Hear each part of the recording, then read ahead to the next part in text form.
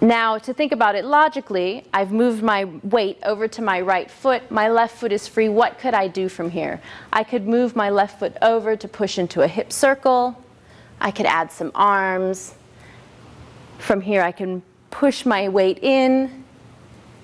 What you want to do is take the movement, repeat it 4 times, maybe repeat it 8 times if you really like it, and then move on from there. What can be done next? Do some movement standing still. Do some movements that are just arms, perhaps, and move from just arms into our undulation isolation.